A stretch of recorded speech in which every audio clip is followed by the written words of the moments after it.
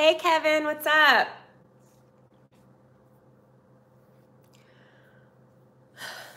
I know you guys were waiting for me to do or air my Run It Back with Britt, which I air every Thursday at 11 a.m., but I decided to do it live today because I saw how much you guys liked the live I did last week. It did way better than Run It Back with Britt did last week, so here I am doing a live Run It Back with Britt. Let's see how that works out. Hey, Niles, what's up? So we're going to do a live Run It Back with Britt and see how you guys like this. It's not going to be like a show, but I might as well talk about some things. So I know you guys saw the title of me talking about the play-in game, which I will get to, but I want to talk about something else first.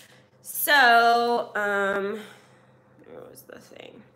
Okay, so I was like reading Twitter, and there was this tweet from Adam Schefter, and he was like, Broncos offensive tackle Juwan James's contract told last year, so he was playing under his 2020 contract this year, which had $10 million guaranteed for skill and injury and another $10 million in 2021. So it's a $20 million potential torn Achilles injury today, which was 2 days ago. So if you guys don't know about the story, the Broncos offensive tackle Juwan James basically was working out off season, which all the players do. I don't know if you guys have ever watched Russell Wilson's, Odell's, Patrick Mahomes. Everybody works out off season because that is the only way that they can possibly stay in shape for during the season and to get ready and prepared for the season. If they didn't actually work out in the off season and they just showed up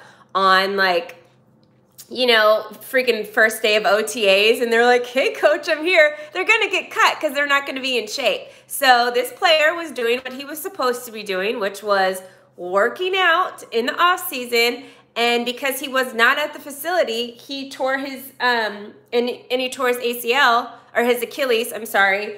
He might miss out now on $20 million.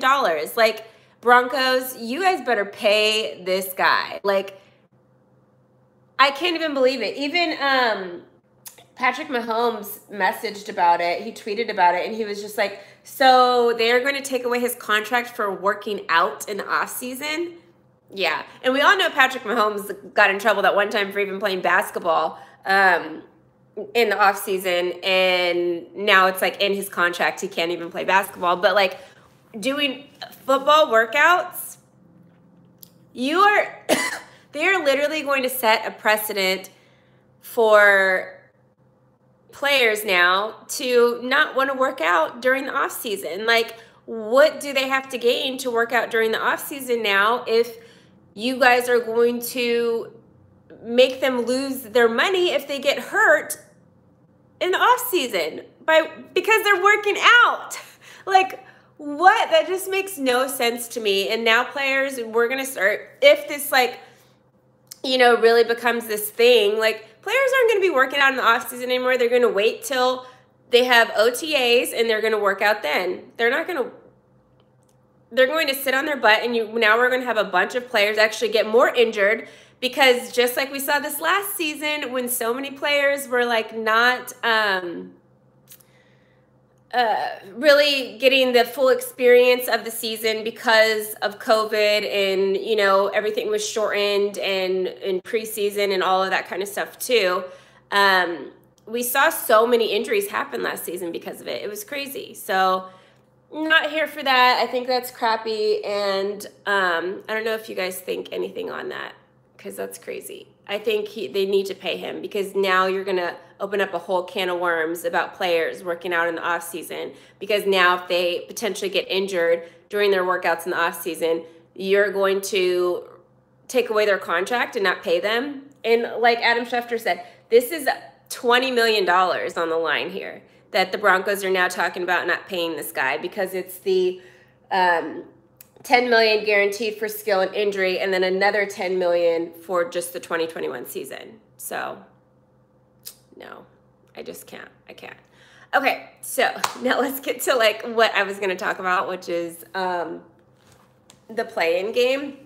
So I posted some, I swear you've never looked bad in any, thank you, because I usually don't wear makeup in most of my videos, so I appreciate you saying that I looked good.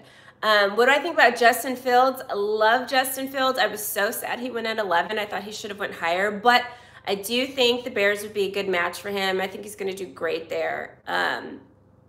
Bears, you are so lucky. You guys, honestly, you guys were one of my favorite teams this year for the draft. I think you guys did a killer job. Top five teams that did a killer job this draft. You guys did amazing. And I love that you guys kind of waited to see what was going to happen. And then when you realized you needed to take him, you guys took him. So, and traded up perfectly. That went perfect. So congratulations to Justin Fields and congratulations to the Bears, because that was like dope for both of you guys. Okay, so who did terrible in the draft? I don't really know. I mean, I don't think they had a bad draft, but I just thought pre-draft to get up to the draft, it was weird that the 49ers did that, you know, got rid of their third and like to trade up to get their third pick or whatever, when the guy that they picked, Trey, would have been available at their pick anyway. So it was like weird that they like lost some stuff in the draft to trade up to get Trey when Trey would have been available. That was weird. But anyways, let's get into, I'm going to talk about this play-in game because I commented on like an ESPN Instagram this week when LeBron had talked about the play-in game and how he said, and I quote, "Whoever came up with this ish needs to be fired." So LeBron said that. I commented, obviously, and said that was, I like the play-in game. And so then I got a whole list of people talking crap to me about how I feel about the play-in game. But I did get a lot of likes. I actually got over like 100 likes on it. So people were feeling me, but some people weren't. But I think, Mamba, thank you for the $19.99. Go Cowboys. I loved our pick. Makai is so amazing. I think that was great. Obviously, I technically wanted either one of the corners, preferably first. But I was happy. That was the best pick available. At 10, that was the best pick available. I thought both of the corners were actually still going to be available at that time. They were not. And so the Cowboys did defensively pick the best player. And we needed our defense, and we built our defense up, I think, in this draft. I don't think we had like, I wouldn't give us an A. I'd give us like a B minus. You know, I think I wouldn't put us top 5 as far as like drafts this year, but I think we did great. And I'm excited to see what the Cowboys do this season because we kind of took care of a lot of our big problems. So hopefully, you know. But this play-in game, everybody went kind of crazy on because, of course, all of you guys are bronzexuals and you just follow everything LeBron says. But can we first break down what the actual play-in game means and is? Because people were debating me and talking to me about like, oh, like they don't want to, it's a full season though this year, and the play-in game was introduced last year because it wasn't a full season and they needed blah, blah, blah. First of all, this season is not a full season. It's a 72-game season, so we are missing 10 games, just to be clear. It's not a full season, just to be clear.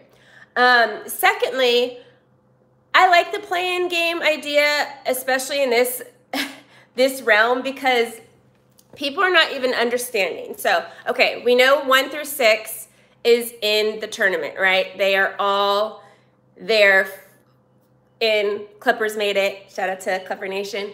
And then seeds 7, 8, 9, and 10, which normally we would have stopped at 8, and the 8 people go and everybody else goes home. But now 9 and 10 are in it. But the play-in game works like this.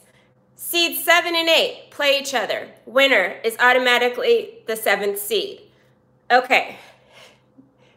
8 or 9 and 10 play each other. The winner of that now plays the loser of the 7 and 8 one, and then whoever wins from that is the 8th seed. So to be the 8th seed, you either have to win twice or you have to lose, or to not make the 8th seed, you have to lose twice, right? So to me, that's like a good deal. Like if you were projected to be the 8th seed or 7th seed and you lose against the 7th or 8th seed and then you lose again back to back against the 9th or 10th seed, whoever wins from that game, then you don't deserve to be in it, okay? We're talking about back-to-back loses, but literally for the 7th and 8th seed to not make it, they would have to lose 2 games back to back. Like, people don't understand that. Like, if you lose 2 games back to back, guess what?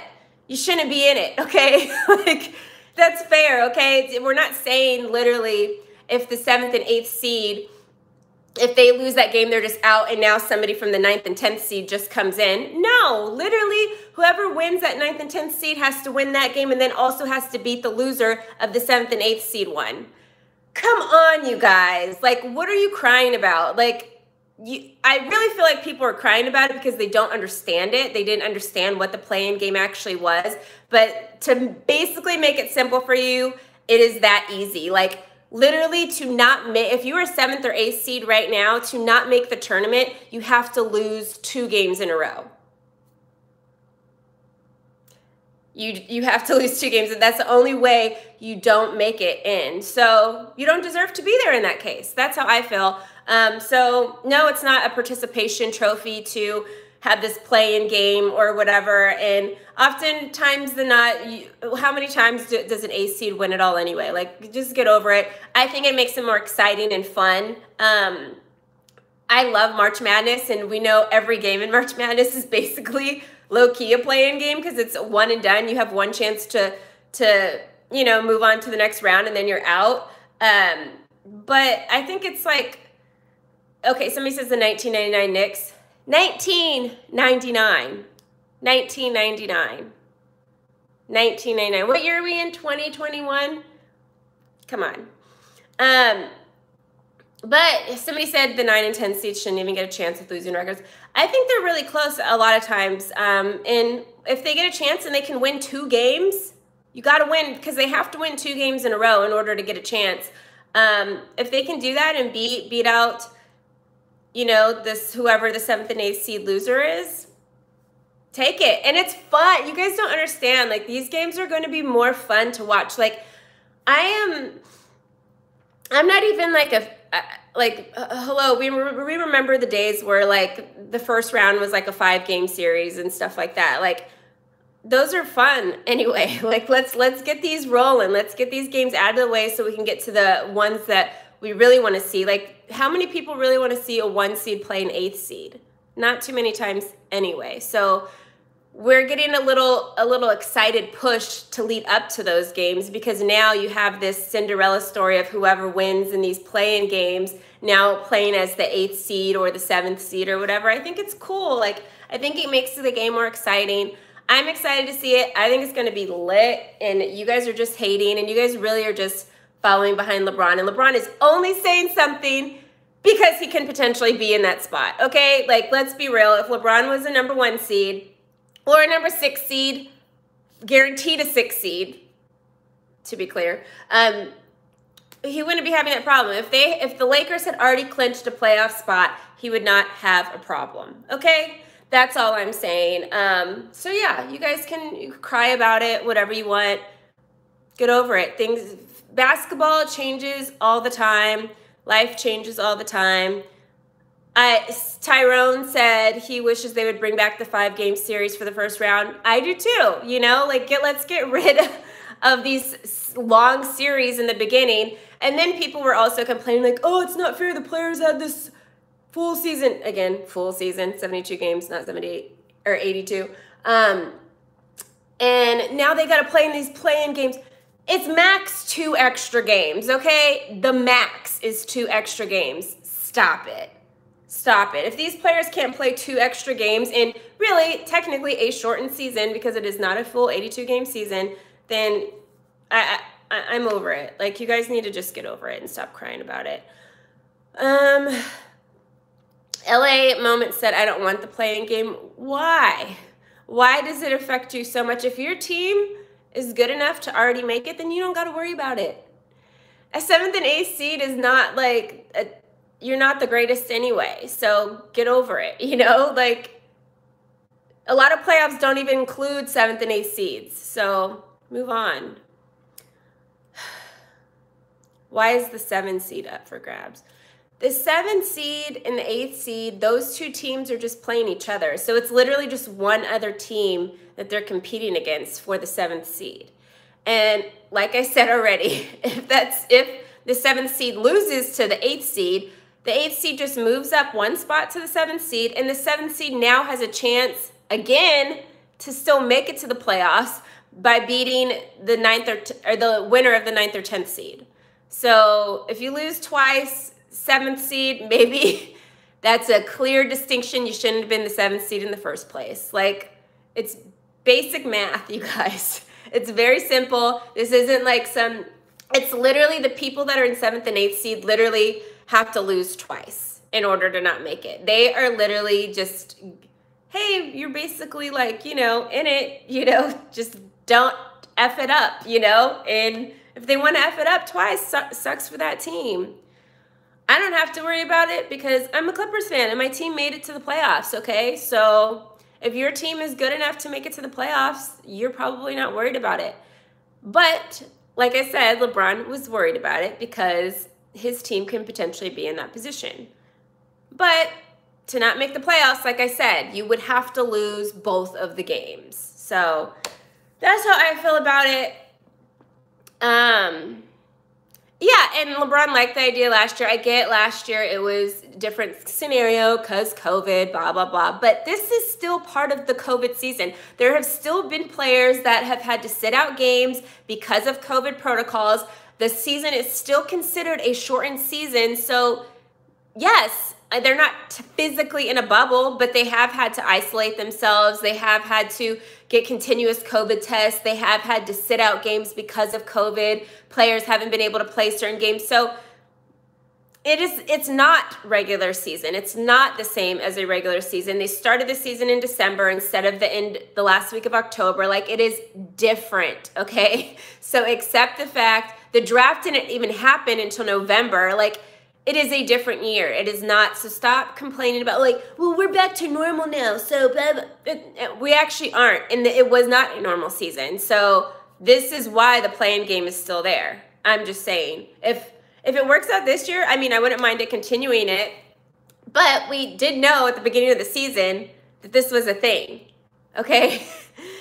LA Moments, thanks for the $1.99. Britt, when are you going to start selling merch? I asked you guys to go to my comment section and let me know what you guys wanted to see in merch, and nobody said anything.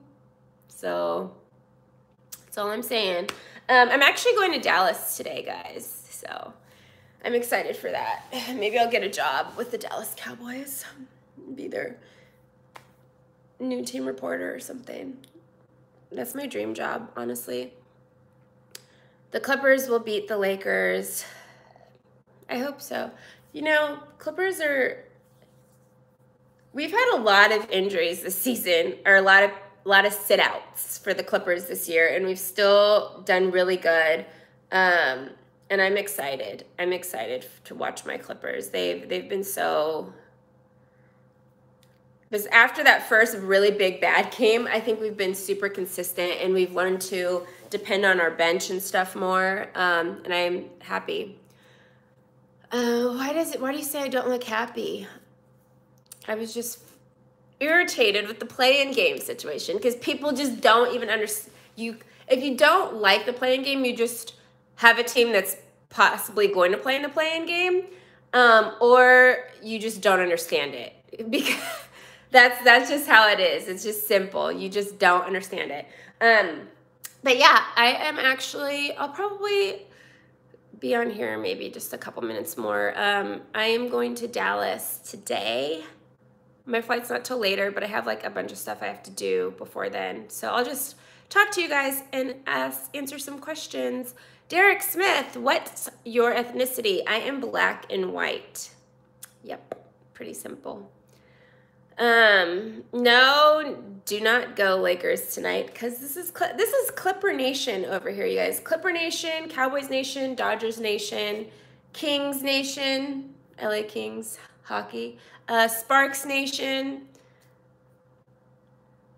Buckeye Nation for football, Tar Heel Nation for basketball, Fresno State too because that's where I went to college.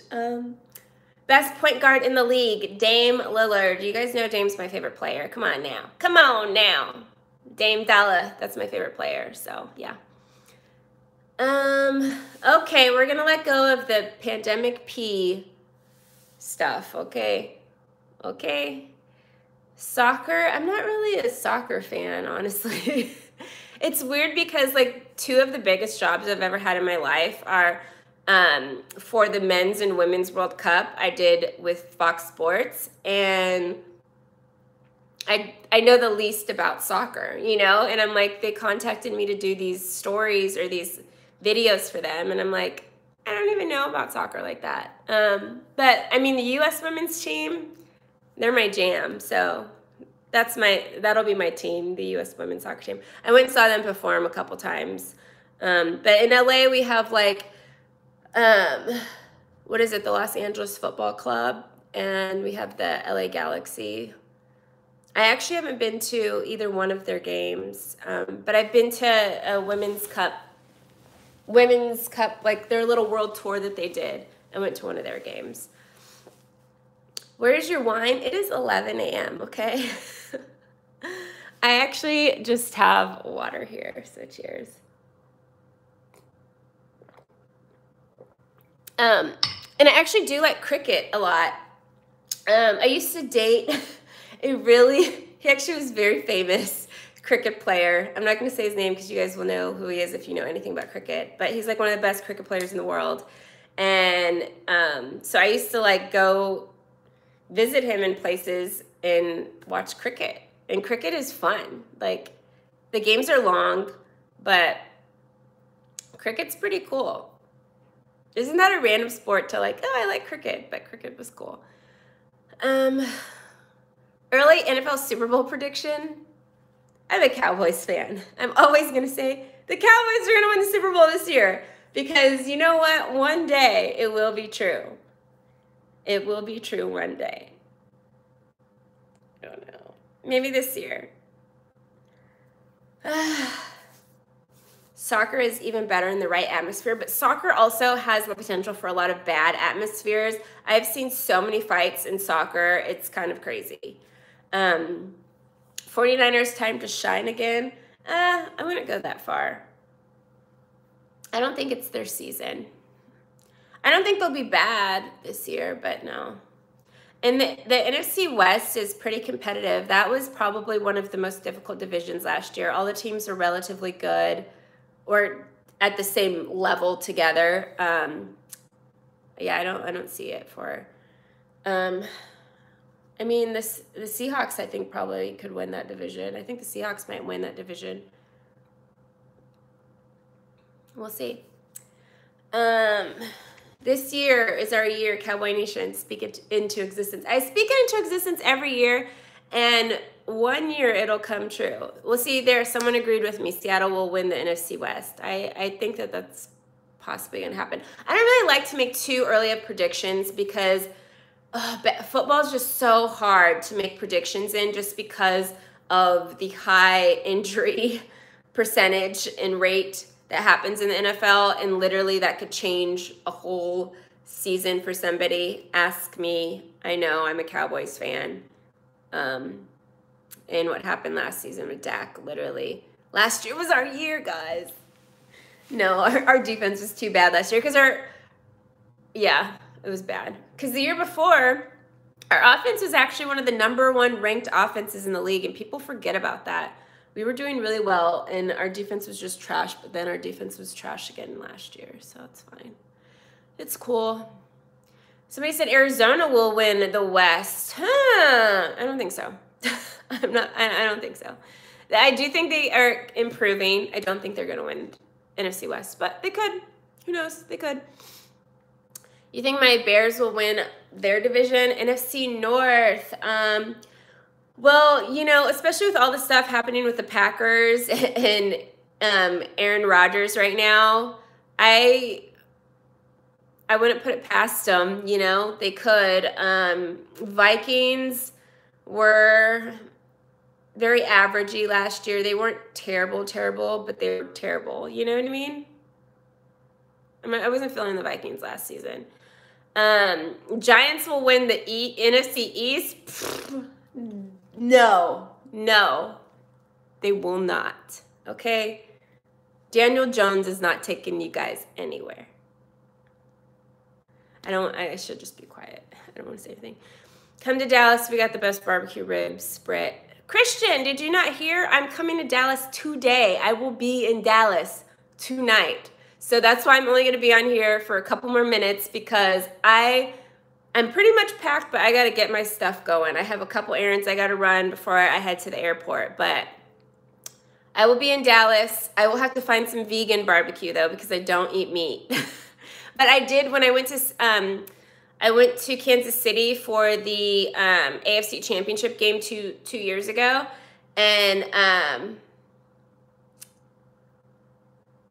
what was I going to say? Well, it was technically 2 years ago because it wasn't this season, but it was last season, in beginning of 2020. And they had this vegan barbecue sandwich, and it was so amazing. I was so happy that Kansas City had something like that. You know what? Don't hate on my life. Because I'm going to be looking like this when I'm like 80 years old because of my vegan diet. Okay, guys? So don't hate on me. I don't want to pick somebody the Clippers should face in the first round because I don't like to do that because I just want whoever the Clippers can beat, that's who I want us to face. And I don't want to say a team and then that team beats us and then, you know, because as a Clippers fan,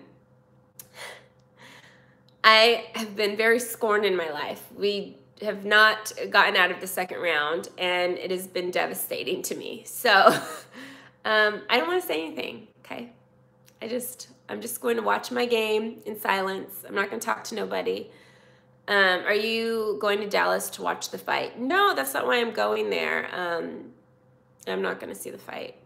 I'm actually kind of scared because Dallas, Texas don't be like knowing that there's a pandemic. Like Texas is like right behind Florida and like the pandemic didn't exist thing. So being from California and we like super were careful with COVID for the most part in LA anyway, LA County we were. I don't know. I'm kind of scared to be around all these people that like don't wear masks and stuff. And I'm definitely bringing and wearing my Black Lives Matter mask.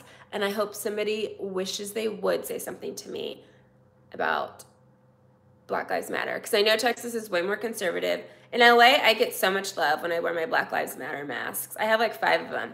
But people are always like, oh, I love your mask and yada, yada. But when I don't know, I've never worn it in like a conservative state before. Are you confident in Paul George? Yes. I feel like he's just mentally been so much better this year. He's just been so good. He's been on this run, you know, and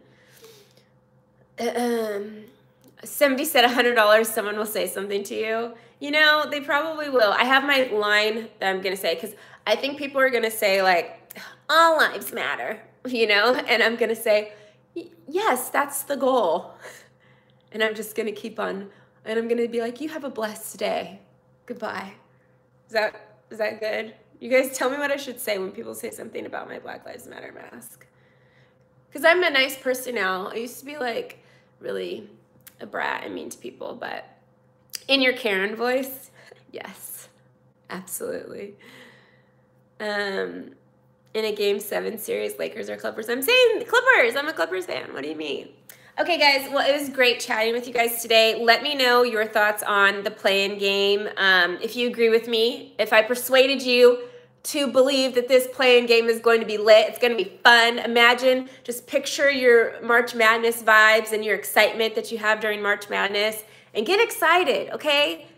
We've had so much sadness and bad stuff in the last year, and you know what? A play-in game is not that big of a deal. That is first world problems to be mad about a play-in game, okay? Get excited about it. It's going to be fun. You're going to watch it anyway. Just have a good time watching it. Don't sit over there and pout about it, okay? Have fun with it. It's sports. Sports are supposed to be fun and entertaining.